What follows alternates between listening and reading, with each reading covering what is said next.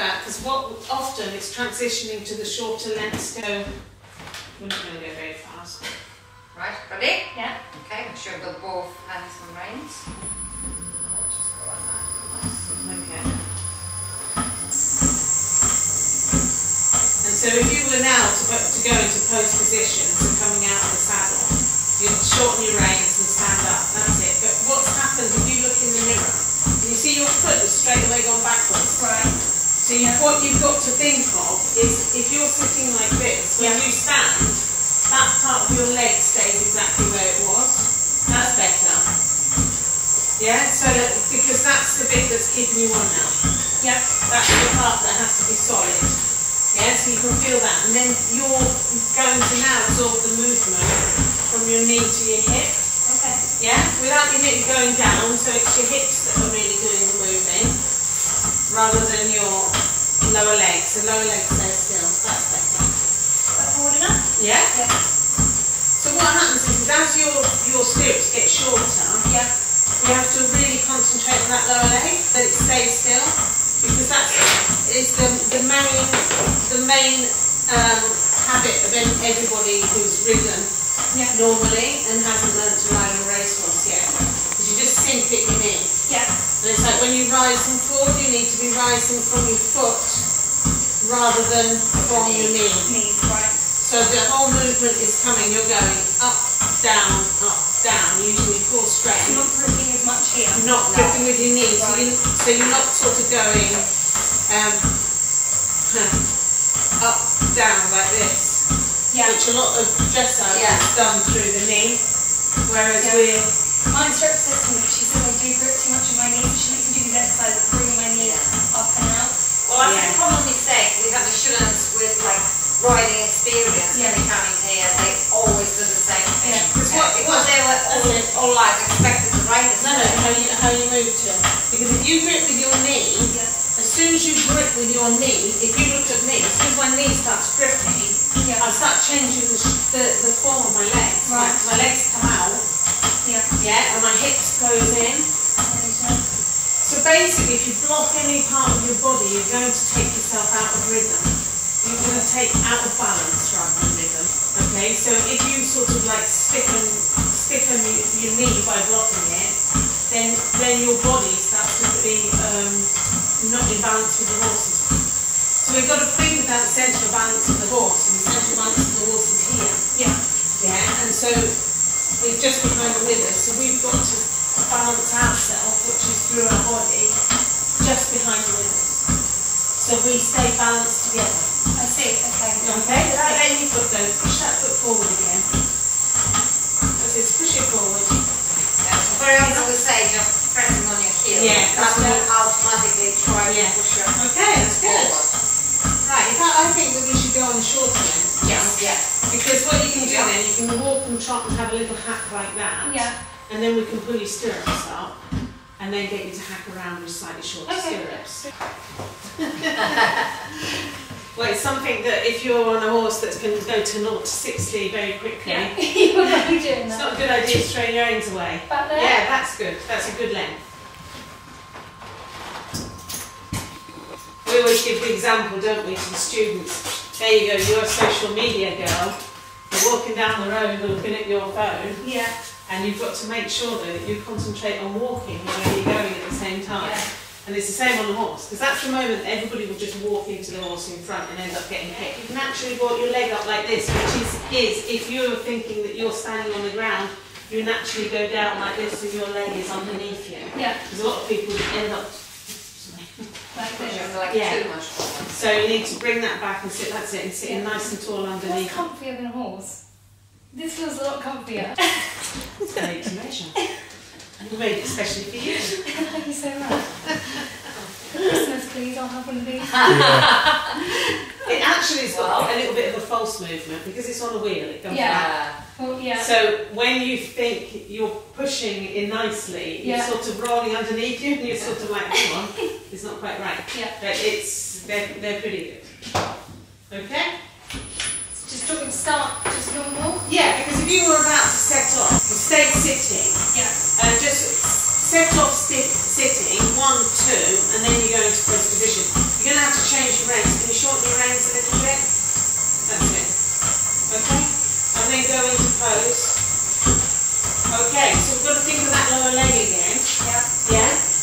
I want you now to bring your hips back, because you're still quite tall. So leave your shoulders where they are, because they'll come naturally. Push the way back. You're pushing your bottom further back. Yeah. So that you're bending at the neck, almost like you're going to sit down again. Martini glass? Yeah. Yeah, martini glass, that's it. And now you've got to keep that. Okay, so you can feel you absorbing the movement, knee to hip. Yeah. Yeah, the lower legs should be staying as stiff as possible. Yeah, I've just got to make sure they don't slip back. Yeah. I can feel. It's more likely that you'll slip on here than on a real horse. Right. Okay, because you always find your stirrups start slipping a little bit here. Okay, so that's good. So if you need to stop to slow down, what do you do? Use your seats. No. No. Oh. That's a big no. Right, okay. Because as soon as you watch the races, if you've seen the jockeys when they're pushing, and some of them, like especially jump jockeys, fall into the saddle a bit like this, Bounce, yeah. they're bouncing their muscles forward. So if you sit, if you're wanting to stop, Yeah. when we're riding long, we sit and we close our horse down. Right. Right? When we're riding short, watch, don't go onto your knee. That's it. Keep this position. That's it. Yeah. Yeah. Swing it back. That's it. And now go to sit down again. Yeah. That's it. Not without sitting. So if your horse is pulling, okay, for you to think that your horse pulls, not you. You don't have to pull if your horse doesn't pull. Yeah. Okay? But if your horse is trying to go faster and is pulling on you, then you've got to keep your hands still. But, so you're not actually doing this as pulling, but what you're doing is turning his wrist slightly. That's it. And then you push all your weight behind your hands. Yeah. So you're using your balance, Like my weight. your weight, your weight. to sit against their weight. Yeah. But you only do that if they start it. Right. Because I was trying to say the horse pulls, we hold. So we maintain what the horse is trying to do. The mouth, if you pull, they'll go faster. If the horse doesn't pull, you don't need to pull. You can drop your hands on the neck, we can have a nice light contact, just like you would usually would. If he does start to pull, then you just tighten that contact, and then it's up to you to read how much you have to put back against him. So you're maintaining that hold. It's a bit like if you imagine a train going down a hill and you're putting a brake on. Yeah. How much brake do I need? Or the bicycle, how much brake do I need to slow down but not stop? Yeah. And then once they're then into like a trot, can you then just sing? When you come, so once you've taken the speed you want, you might have to maintain that hold. Because if you just go, oh, I'm going the right speed now, and this is a mistake a lot of students make. They go, whoa, oh, I'm going the right speed now, and so then they lose contact again, and then the horse goes, oh, I can go. I'm going again. Sorry, I'm tired because You can sit down. when you go to slow down, give the signal like a little roll in the mouth, wall up. Yeah. You're almost stopping the horse. You're Like a almost gentle half halt kind of. yes, a very gentle hand hold.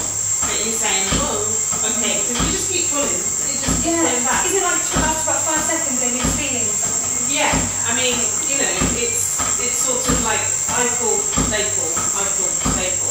Yeah. And if I want to stop and I go, I'm pulling even harder, they're just going to contrast Just that. doing the part. Yeah. So you'll send that message of, it's over, forward, very gentle rolling half hold.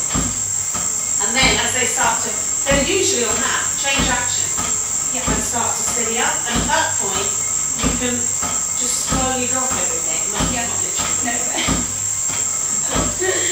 The horses are very responsive to voice as well. Yeah. So like I said, So sometimes even just using the voice and gently squeezing them slow down. And then when you come to slow down, you stay in close position. 1, 2, 3, until they're back into a trot. Okay, so you bring them back to a trot, and it will be an extended trot, like this. Yeah. So then you go whoa again, and slow that extended trot down by sitting down and going back to rising trot. Yeah. And then you slow it down with the full strength, then sit and back to a walk. Right. So it's like coming down the gear. But try not to just sit in the saddle. Yeah. Yeah? Just in pose. So imagine you're doing now. So go into pose. So you're do a gentle, Watch the lower leg. watch the legs slipping back. Okay? And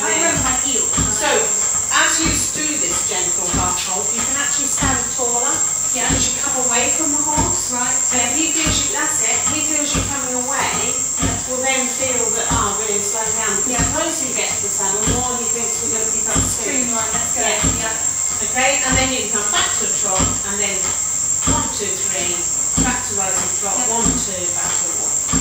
Done. And then just, you know, you start counting before you go up.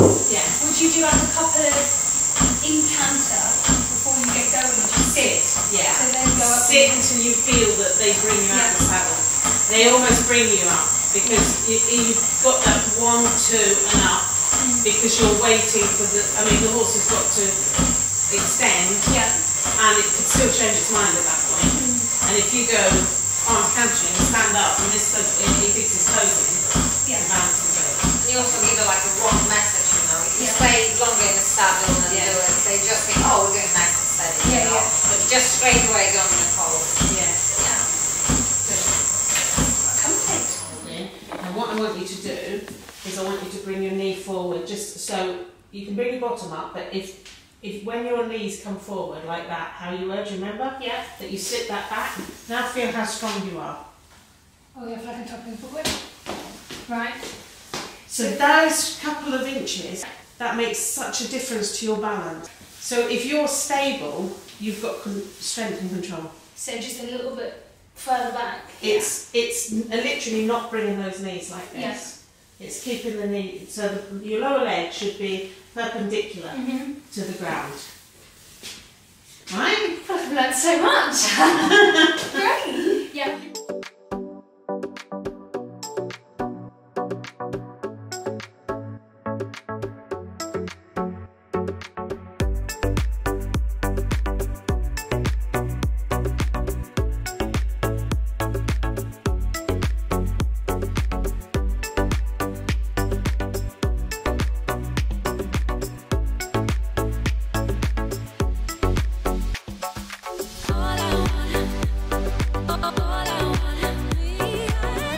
Pull your stirrups up a little bit. Yeah. Okay, and then we'll just go straight to the hand. You've warmed up, you've got the feeling of it. Do you want me to go round the other way? No, you're fine because you went this way round, didn't you? So, yeah, so if you go that way. Yeah. It's too short.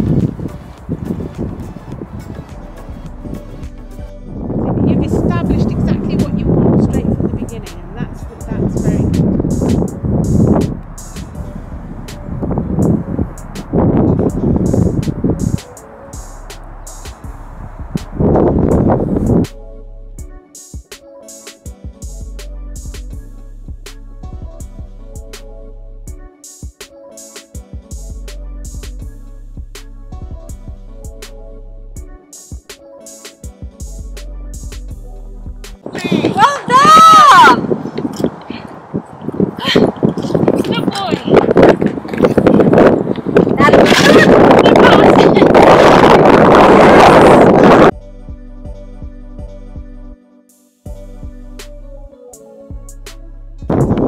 So I'm here at the British Racing School. I'm joined by Alison, also known as Mrs. Harper.